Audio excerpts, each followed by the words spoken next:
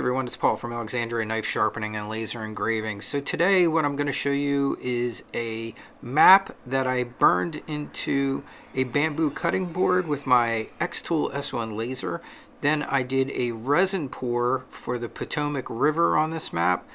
The total project time was about 2 days, but most of it was waiting for the resin poured river to dry, so that takes about 24 hours.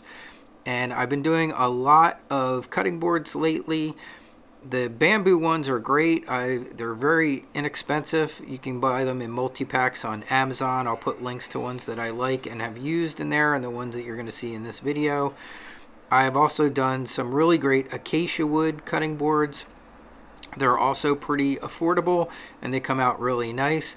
And I recently found a company that does cutting boards that are very, very nice, and they're more high-end, and they're designed specifically for laser engravers.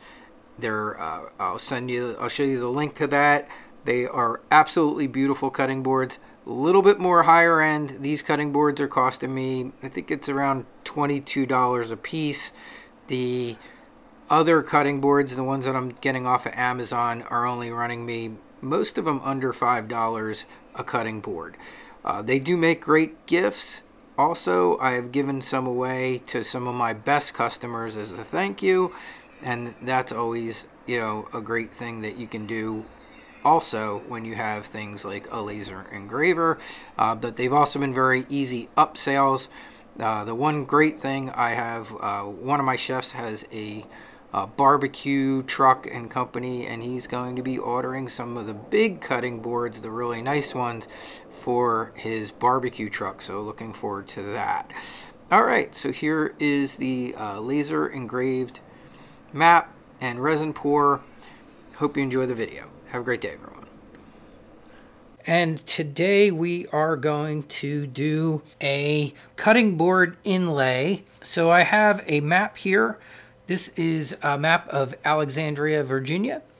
And what I want to do is, the first thing I'm doing, so I've showed before how to make a map at snazzymaps.com. So you can go and check out my other YouTube videos on that. I have a whole tutorial on building a map on Snazzy Maps and how to bring it into whatever software you need to use. Now what I want to do is I'm going to go in here and I'm going to edit. So I want to do the water in blue. So what I'm going to do here is I'm going to go in, and anything that's a little too close to the water, I'm going to make some space and take it out, because I want a very clean way to inlay and pour the blue and not have it mix with the black roads. So here is how I'm going to do that. I'm simply going to come and I'm going to use the eraser, and I'm going to drop the size on this a little bit. I'm going to go down even more. There's a 2. And so anything like this where I don't want it really, I'm just going to take it out. Just taking that road out. So I'm going to, we don't need to see all these perfect, incredible little details of this map. I want just a nice, clean, blue waterway that matches very closely what's here. So I'm going to just kind of take out any of this stuff that's just a little too close. And yeah, I'm going to take that whole road out there. And this is just because I want, like I said, a nice, clean pour. So I want my blue water nice and clean, all blue. Want my black roads all black. So I won't make you sit through all of this. What I will come back and show you when it's done, but you're getting the idea of what I'm doing as far as editing and just cleaning up that waterway and any roads that are a little too close to my waterway.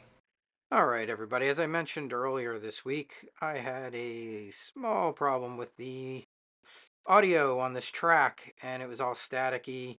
So I'm having the voice over everything here. So what I'm doing here is I am just lining up this cutting board, and I'm using the xTool S1 laser. Gives you a crosshair, and I can go around and I can mark points with that crosshair, and that's what marks the shape of the item that I am laser engraving in the software. So right now that was just doing a height setting, and now I will start literally physically moving the laser around by hand. And as I move it around, I click a button on the laser, and it records just that point. And I have a lot of options in the software. If it's a simple square, you can do it with 2 measurements. If it's a circle, you can do it with 3. The one I used for this was called Polygon, which is kind of cool because I can take as many measurements as I want and then use that in the software. And you'll see it gives me a very accurate shape of the item to be engraved. And then all I have to do is place the artwork onto the piece to be engraved. So it's very simple. Okay, so now all I have to do is hit end marking, and you can see it drew the outline of the cutting board. And now I'm going to just move the artwork into place and put it on the cutting board where I want it to engrave at. And it's that simple to put your designs and artwork on the things that you want to engrave on the xTool S1. And what's really cool is you can do multiple items. You can outline several things. You can put multiple pieces of artwork on there. I can put text on there and just kind of move everything around where it needs to be, get it all set to go, and then start the engraving. So very simple. That was one of my big concerns when I started. So now I'm hitting what's called framing. Framing will draw an outline of where the engraving is going to be on the actual piece. And it just goes around nice and slow, and you can control the speed of that too. And it shows you with that same little crosshair that I showed you earlier that I was marking with where it's going to be on the board, just to kind of double check things. Okay, so this is what it looks like when you hit the framing button. I just hit frame, and you'll see it's drawing an outline of the area that it's going to engrave on that board. And that's simply how it shows you where it's going to be. And now we're going to go into the laser burning of the map. I did time lapse this so that you don't fall asleep or get overly bored. And I cut it kind of into a couple of sections there to make it a lot quicker. This actually took about 30 some minutes.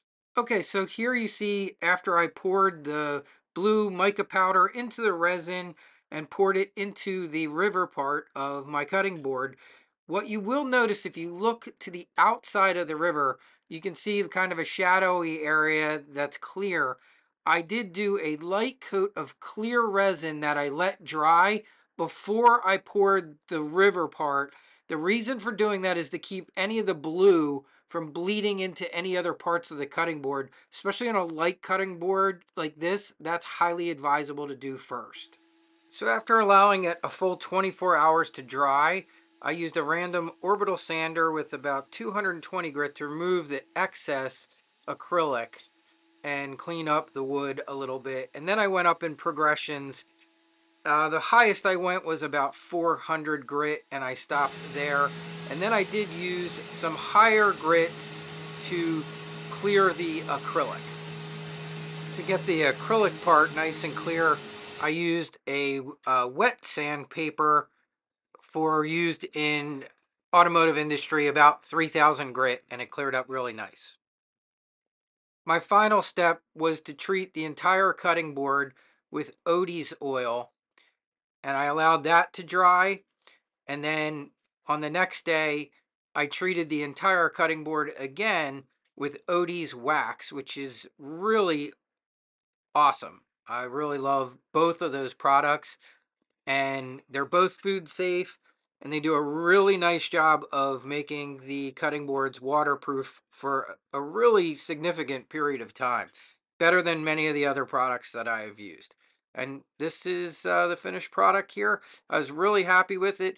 The only thing I might do next time would be to isolate the water and maybe burn that section even a little bit deeper so I can get a slightly deeper pour of acrylic. But so far, I was very happy with this project.